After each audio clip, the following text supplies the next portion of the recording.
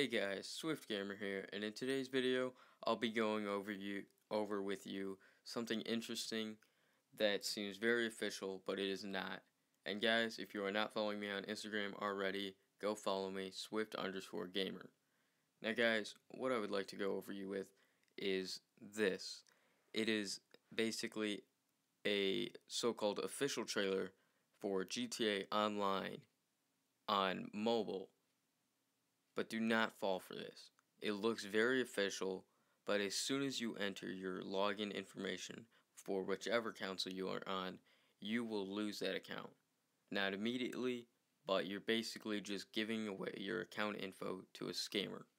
Do not fall for this. It is a very legit looking trailer, but do not fall for it. Now guys, if you click the download button under the ad, this is the page you will be brought to.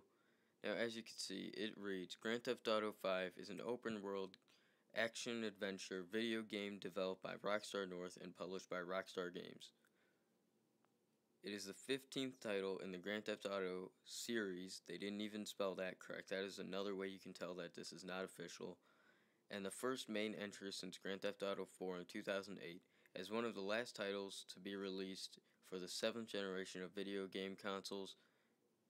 Grand Theft Auto V was highly anticipated preceding its release.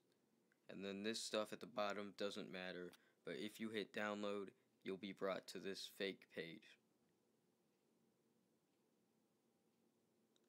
As you can see, this is already fake. If you enter your email, you're just going to get spam. Now guys, there actually is a way to play GTA 5 on mobile.